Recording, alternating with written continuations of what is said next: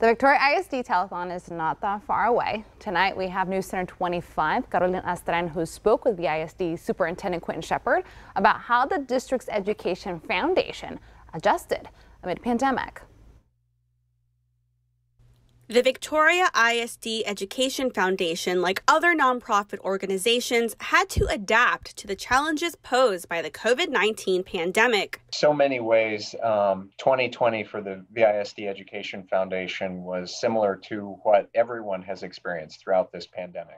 Looking at our fundraising opportunities differently has been a challenge and an opportunity, I think, for the foundation. With change came opportunity. The one that I'm frankly most excited about is the one that's coming up at the end of this month, and that's a I.S.D. Education Foundation telethon. Now, this is something that we've never done before, but given the virtual environment, this is an opportunity for every single community member to see what the foundation does, to hear about the great grant opportunities the foundation offers, and to support the I.S.D. Education Foundation. It should be a fun evening. While the foundation primarily supports teachers through funding special projects and classroom initiatives, it also works to provide students with scholarships to help pay for dual credit courses, made possible through a partnership the district has with Victoria College. For students who might not otherwise take that opportunity, and here's the best part about it, we know it works. Every single year, year over year, we've had more students participate in dual credit classes, and so that number continues to climb at both East and West high schools.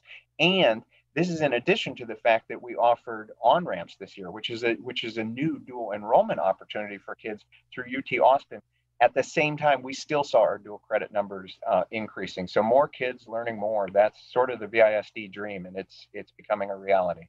Victoria I.S.D. Superintendent Quentin Shepard says he has been impressed with how the foundation has taken on the challenge of organizing a telethon instead of the in-person traditional fundraiser. I'm just in awe. It's a totally different skill set. It's a totally different way of thinking about how we approach fundraising, and it's different. And I'm in education, so I love learning new stuff. And so I've gotten to learn this new thing about what is a telethon and how do you put one together. And I think it's fascinating. It's just going to be an enjoyable evening, regardless of how it turns out. It should be fun.